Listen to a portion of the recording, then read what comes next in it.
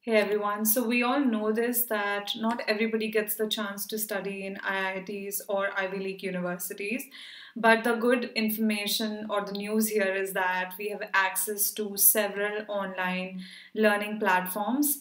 And in today's video, I will share three online learning platforms that I rely on for my learning, and they have contributed immensely in my learning process and for skill building. They've taught me several courses, and I enjoy learning from those learning platforms because they talk in detail about those topics and they start from scratch so that if you don't have any knowledge about these, you can just build upon that, even though that has not been your either topic of interest or that is something that you always feared learning.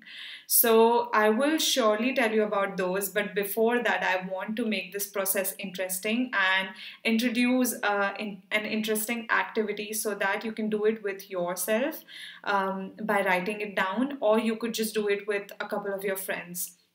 So, we live in a competitive world, and I personally believe that I always ask myself that what is that one skill set that people associate me with?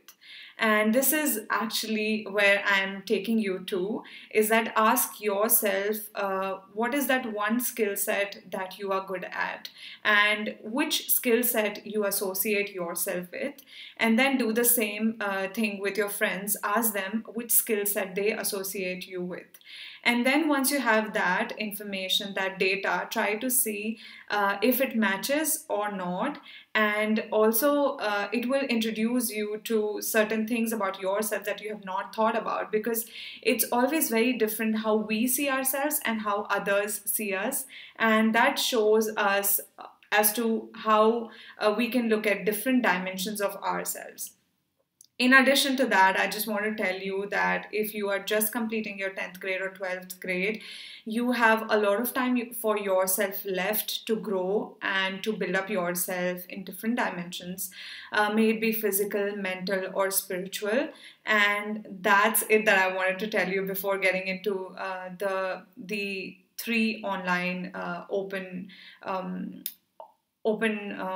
learning tools that I personally rely on.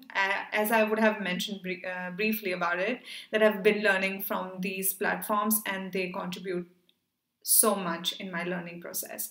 So let me just tell you more about them. So the first one is MIT Open Courseware. This one has their specific website. So all the three of them have their own specific websites. And it's been approximately 20 years since this one has been functioning and has been introduced. And they have videos about science, technology, and they cover different aspects of science. So may it be life science, may it be computer science, may it be electrical engineering. And I personally remember watching these videos when I was in my undergraduate studies, especially for the subjects like mechanical engineering, for electrical engineering, electronic engineering, because those were the subjects which I found a bit hard during my undergraduate studies. And the good thing about this MIT Open Courseware is that they talk in detail about a topic. So I still refer to these videos to understand more about Fourier series, Fourier transform, and I also look into these courses, especially for some stat courses. These are really, really helpful.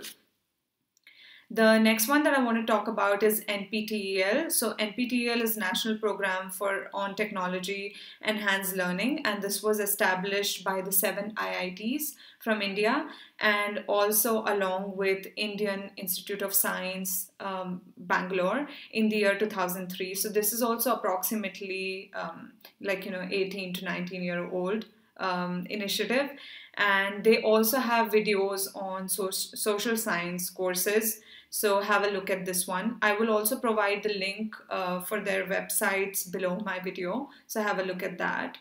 The third one is Coursera. I'm sure you might have heard about it. They have very, very interesting courses from different universities across the world. And this was established in the year 2012. So this is the recent one among the three that I mentioned.